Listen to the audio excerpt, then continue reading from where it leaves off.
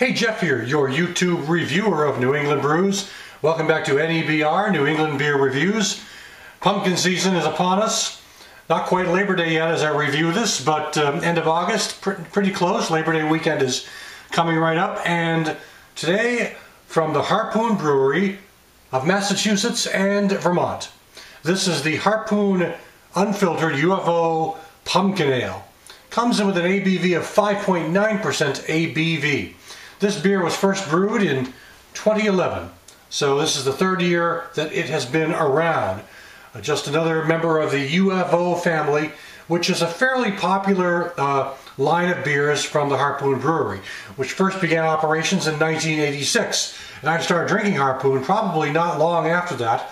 Probably in the late 1980s was when I had my first Harpoon. So Harpoon is one of those early craft brewers that really kind of hit the scene when the 80s began, sort of the wave of it all, and the 90s and whatnot, and Harpoon has survived ever since.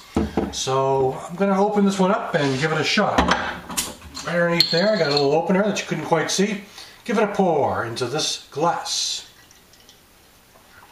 Pumpkin ales at this time of year are pretty predominant. As a matter of fact, they've really taken off in the last 5 years or so. They are a brew that a lot of people look forward to every year. They really come out, they've been coming out earlier and earlier. I've been seeing them, started seeing them in early August. I think I might have even seen some as late as the end of July. A lot of people who are craft brew enthusiasts won't touch the stuff till after Labor Day. But hey, it's out there, it's worth a try, and I figured I'd try it today, so let's give it a pour like I did and see what it looks like. Getting kind of a very cloudy, hazy, amber orange color with a bit of a light head. It is an unfiltered brew, so it's going to have that kind of hazy, milky look to it. It's semi-opaque. You can't really see through it really well, but you can tell that there's it's unfiltered just because of the cloudiness in the way the beer looks. And now let's check out the aroma. Pumpkins and yams and spice. That's what you expect in that kind of a beer. Pumpkins, yams, and spice. A mild sweetness. Time for the taste. Pretty easy drinking. Medium body. Kind of smooth and creamy. Sort of a malt note to it. But again, the pumpkins come crashing down like they should for a pumpkin ale. You get that pumpkin flavor pretty much up front with a nice maltiness, and kind of lingers on the back of the tongue.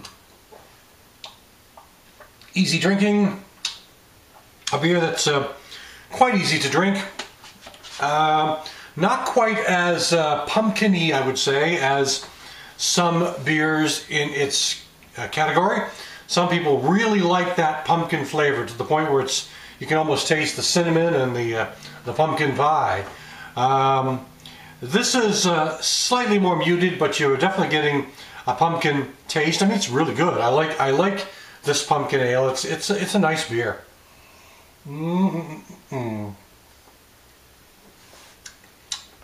Kind of a mild bitterness to it, or just sort of a mild hop finish.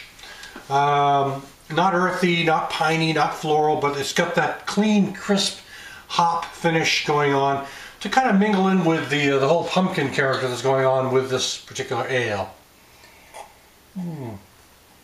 Does linger, lingers for a bit, so it's something that will basically stick with you after you've had it.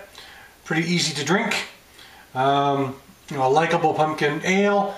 So many of them have that rather obvious flavor of pumpkins, and again, this one's a little more muted than some, not as much in your face as some can be, which I kind of like it that way. I like some of my flavored beers, my vegetable and herbal beers, to be more balanced, more muted, just not in your face, So anyway, it's that time of year again. pumpkin year, pumpkin season. So anyway, this is Harpoon UFO Pumpkin Ale.